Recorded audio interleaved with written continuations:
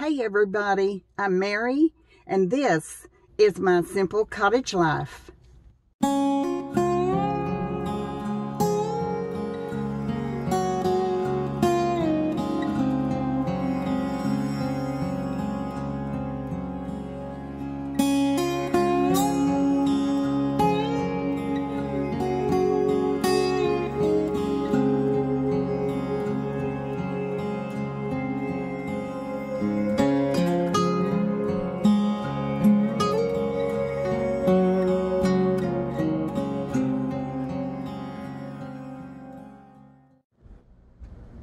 Hey everybody, I just got back from getting my hair cut, and I just wanted to share that with y'all. Just a little tip. I'm sure you already know it, but just to refresh your memory. The first time I went and got my hair cut from semi-long to very, very short, I went to a salon.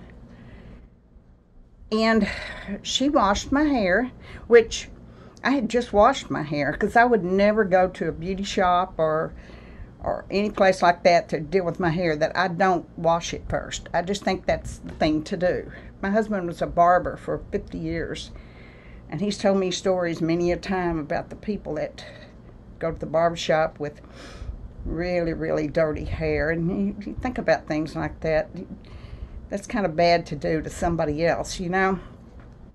But anyway, she washed my hair. She cut it. It wasn't short enough. She cut it a little more. When she got through with that, she used a blow dryer on it. Now, my hair was super short, so I really didn't need a blow dryer. To tell you the truth, by the time I got out to the car, my hair would have been dry anyway. So I got to thinking about that. You know, the price was $35. Well, by the time you add in a tip, you're $45 or even more. So the next time I needed to get my hair cut, I went to my husband's barbershop where he used to work. They have a female barber there, and she's perfectly capable of cutting men and women's hair. So Miss Key. And she's good. She's very good at everything she does. So she cut my hair, and it was exactly as I wanted it to be. I want it very, very short. She knew exactly what to do. I said, give me a bobby cut.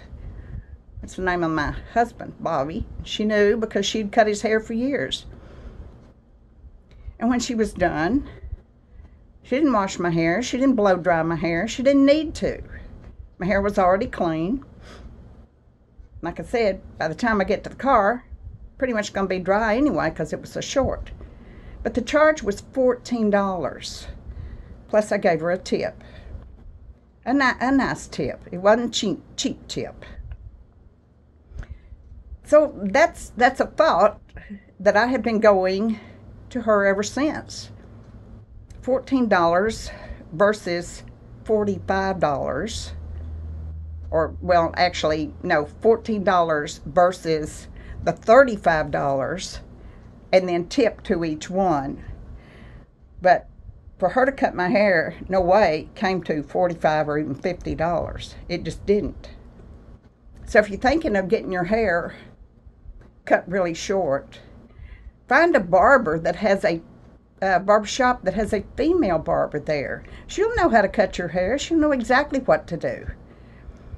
You don't need a man to be cutting your hair. A woman barber is perfectly capable, even more so, in cutting a woman's hair because she knows what you want to look like. She just does. It's just an instinct with them. But the barbershop versus the salon, when you're getting a really, really short cut, I'd go with the barbershop every time. Just call them up and ask them if they have a female barber and if they cut women's hair. Make an appointment. You won't regret it. It's going to save you some money. Right? Have a great day. See you soon.